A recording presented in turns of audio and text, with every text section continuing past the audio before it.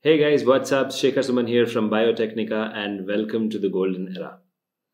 We are living in a world which is full of opportunities, but we need to have the eyes to see through it.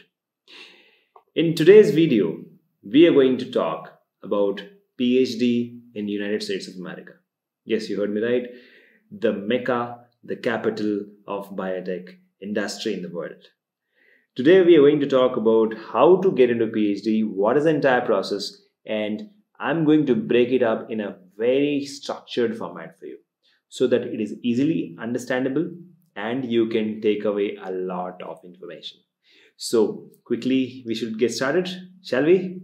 All right, let's get start. नहीं हुआ start नहीं हो रहा है start.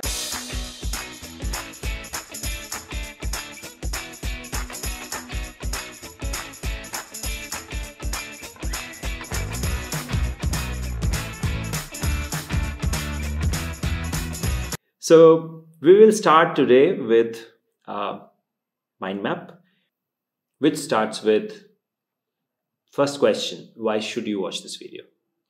Now there are numerous videos on the internet where you will get a lot of information, but it is not structured.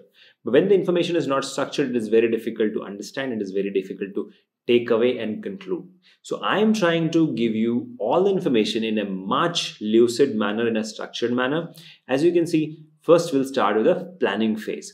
So what are we looking at the planning phase? Now, the first point, you need to have clarity of thoughts. You need to know why you want to go. Why can't you just be in India? If you want to go to USA, what are the pitfalls? What are the challenges? What is expectation, your parents' expectation, your career aspirations? Think clearly. Once you have clarity of thoughts, then while you're studying masters, make sure that you have good marks. Okay. Now, while you're studying masters, that time only, if you decide you want to go abroad for PhD, that's a good idea. Okay. Now, here is the thing: publish papers. Now, you cannot publish papers unless you do some research. So do some research. Do quality research in India in some lab as a project assistant, research assistant, or a JRF, SRF, whatever possible, and then publish papers. Okay. Side by side, prepare for your GRE or TOEFL or IELTS, whatever is your dream university's requirement. You have to, prepare for that. Now, if you can qualify CSIRNet or GATE, that's a great add-on because it really, really helps you in getting selected. Gain experience in research. Now, what kind of experience? Two types of experience: gain experience in research and gain experience in teaching. At times this also helps, and especially when you will be going for your postdoc. So after your masters, if you gain some teaching experience or research experience, it's gonna be very, very helpful. Okay, so that's the point. Now make a list of labs where you want to apply, make a list of universities where you want to apply, and go through them. Which ones are, create a priority list, which ones will match your GRE score, and then start applying. Now, letter of recommendation from renowned professors and your prospective employer, current employer is very important, because if they will give you a letter of recommendation which you will send across to your university professor, HOD, prospective university professor, HOD, it gives you a very good impression. Now you look at this. If you just send from some unknown professor, it's not going to help. Those professors should themselves have some experience. They should have published paper. If they have a patent, wonderful. And especially employer, if you're working in a company, if your employer or a manager gives you a letter of recommendation, that's great. Now, generally, the letter of recommendation is like you have to ask them to go to a particular university website and fill it. Okay. And universities have deadlines. So make sure that they fill it before the deadline. And for that, you have to really have a very good relationship with your professors and your employers. Then only they will recommend you, right? And then only they will do the hard work for you, all the heavy lifting, going to 8 or 10 universities and copy pasting your letter of recommendation, right? So that's something you should know. Arrange for renowned professor letter of recommendation as well as from your employer. Now, next is statement of purpose. Whenever you're applying, you need to have a very, very strong statement of purpose. Just don't write, I have done this. No, it's of no use. What can you contribute? What you have done? What kind of experience you have, and how it will, help you in your future research in that particular university, in that particular, domain, say CRISPR or say cancer research or say, any NO2 research, something. So you need to show that whatever you've done till date, how it will contribute to the future research. So that's where, so this is the planning phase, and as it is said, planning is very crucial. Without planning, you should not jump in, because you're going in there for 5, 7, 10 years, or maybe forever, right? Next, the question is how to apply. Now, very important thing, you have to email to the lab heads or the university professors, but please don't spam them. Please do not send email to every professor in the same department. One professor of each department of a university is more than enough. And please send it from your official email ID. Don't send from a generic email ID. Some universities have a strict rule, the generic Gmail ID emails may land in spam. So that is the case. So if in case you have a university email ID, if you apply from there, that will be a great idea. Okay, so that's one tip I can give you. Next is, when you are applying, you will get a lot of once you apply, that time you have to show how much exposure you already have in research. Here you need to have a very strong statement of purpose, and in your email you have to prove why your research interest aligns with the research which is going on in the university, and also showcase your skill set, which is the applied science knowledge which you've acquired during your work in the lab in India. So that's about how to apply. Now that obviously is a part of planning phase itself, and now coming to where to apply, very important question. So obviously there are universities, labs, and through consultants in India also you can apply. Now the list of universities, you can Google it out, you'll get it. Otherwise I'll put it down in the description, you can check that out. Top 10 biotech universities in the world, I have made a separate video for that, you can check that out as well. Now, one very important and simple thing, please don't apply to every university and start getting frustrated. Check the university where your research is going on. And for that, you need to know what kind of research you want to do in future. And if the research work is going on there, then only apply, and see that if those skill sets you have already. Because if you don't have, suppose you are applying for a CRISPR research and that you yourself don't have any technical applied knowledge of CRISPR, you're not going to get selected. And that's what you have to keep in mind. Now, how to prepare for interview? There are multiple tutorials on YouTube as well as Google, which will help you. You can also opt for mock interviews at Biotechnica. That will definitely help you. And because these are conducted by professors and scientists from abroad who are involved in the recruitment process themselves. So yeah, how to prepare for interview? That's one way you can go for mock interviews at Biotechnica. The next is scholarship. So whenever you're applying, you have to remember, please don't go in with a bank loan. That's a very bad idea. Instead, apply for a scholarship. And generally the scholarship depends on what kind of GRE TOEFL scores you have. So once you have the scholarship, it ranges from $1,500 US dollars to $2,500 US dollars. Some part will get deducted as taxes. Whatever you'll get in hand, from that you will have to bear your expenses and a lot of other stuff, right? So you have to remember this, that whatever you will get as a scholarship there will get spent. You may not save anything, hardly 25 or 30,000 rupees you will save, and that should actually go as an emergency funds there. So that's about the scholarship. But remember, you're going there for learning, and you're not going there just to earn money right now. Later on in future, yes, but not now. Now, choose your top PhD topics wisely. So my suggestion to all the students there is, you have to apply for PhD in applied science. Here is a thing which you should know. Always choose a PhD topic which has some kind of relevance in the industry, because after PhD you will do postdoc, and later on you're going to obviously get absorbed in the industry, whether in India or USA.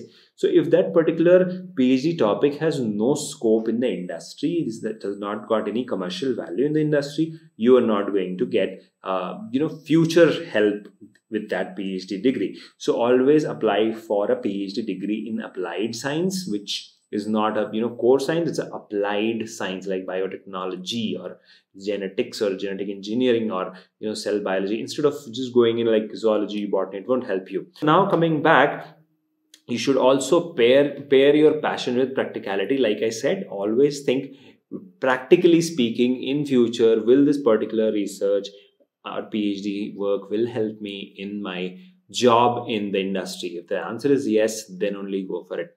And then research your research, and that's the best thing you can do.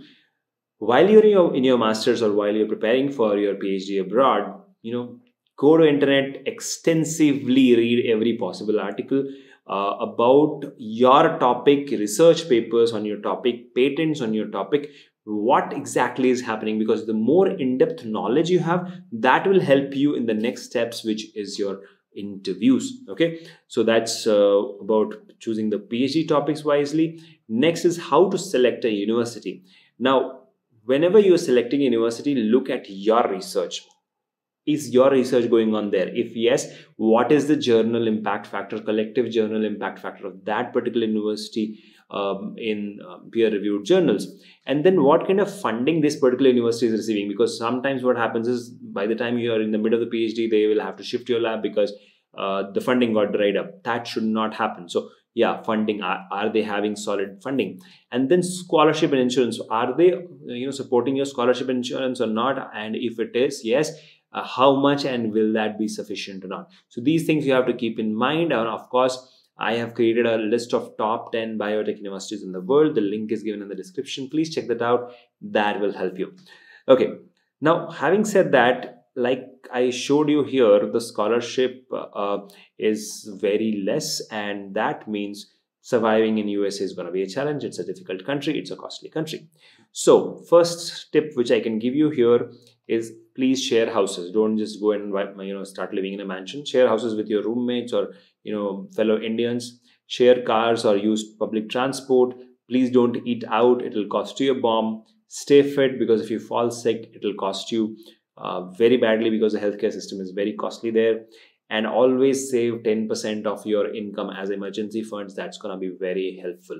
And travel as less as possible. I have seen students once they enroll, they'll be like, okay, let's go ballistic and start roaming around USA. But your PhD fellowship is not going to support that. And that's where I want to give you a very important tip here. See, you are going to USA to do your PhD. Okay, you're not going there for enjoyment. And yes, you must enjoy, you must relax yourself, but the Americans who are going to employ you there are not viewing you as a somebody who will just go there and to enjoy. They are trying to suck work out of you. Okay, and that's why they are giving you money. It's not that they will just do charity, right? So if they are giving you money, they want valuable work out of you, and you have to keep this in your mind. And then accordingly you have to work there. If you start thinking that okay, going there is going to be fun, it's not really fun. There will be long hours, just like how it is in India, and there will be targets, there will be paper publishing stress, all that will be there. Okay, it's not that the life is going to be rosy, but yes, the exposure, the experience, the work which you will do will be highly valuable. That will definitely reflect in your future. So it's basically, your PhD in USA is an investment of the future. It's not in return of investment. Okay, so that's something which you have to keep in mind. Now coming to the next part, which is, some students will ask me, sir, why do I really need to go to USA? Why can't we do the same thing in India? Yes, you can do that. So there are some at par institutes in India which you, even if you don't go to US, you can, if you do your research in IITs, IIScs, CSIR labs, DST labs, and applied sciences research labs, that's also at par. And in fact, after PhD also, you can go for your postdoc there. So it's not that if you do your PhD here, you cannot go to USA ever. You can always go there, but your PhD, if it is from IIT, IIC, CSIR labs, DST labs, applied sciences research, then it is gonna help you. So here is a point which I made earlier. If in case you have a CSIR net qualification, it's definitely gonna help you, and that will help you in your PhD in India as well as abroad. So that's a win-win situation. Okay, now coming to the jobs part, what kind of jobs you will get after your PhD? So in academia, you will get a postdoctorate or assistant professor jobs. In US or India, you can always do that. In industry, you have scientists, principal scientists, applied application scientists, all sorts of things. I have already discussed about that in the previous videos.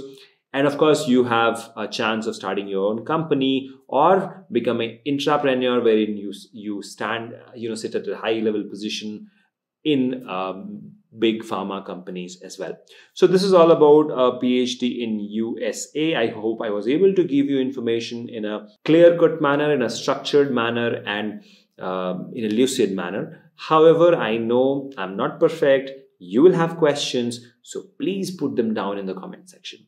At Biotechnica, we firmly believe that science is the art of asking questions. So अगर आपने question नहीं पूछा, if you didn't ask me questions, then I think I didn't explain well. So go ahead, ask me questions about your PhD in USA. I'll try my best to answer them as soon as possible.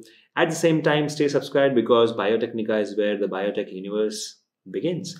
Thank you so much for watching this video. I'll see you in the next one. Till then, please take care.